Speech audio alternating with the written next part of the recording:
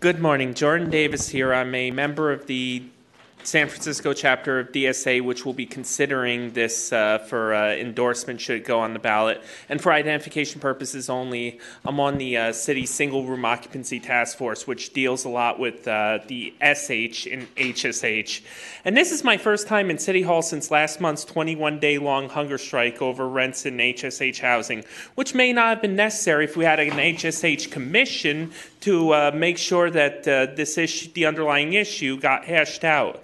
I want to thank Supervisor Haney for introducing this long overdue charter amendment, and thank you Supervisors Ronan and Walton for co-sponsoring.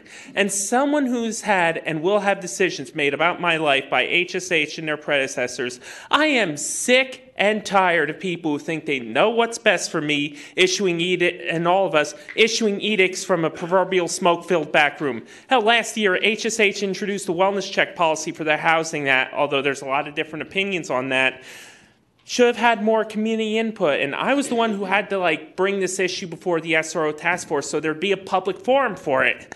And that's not getting into the issues around street homelessness and families and SROs.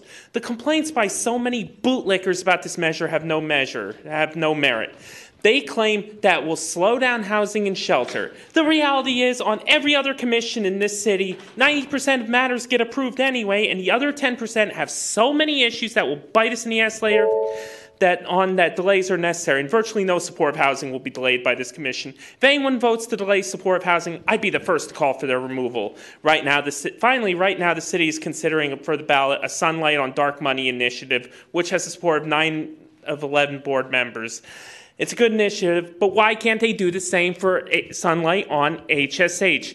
Please support this. It's not that hard. Thank you.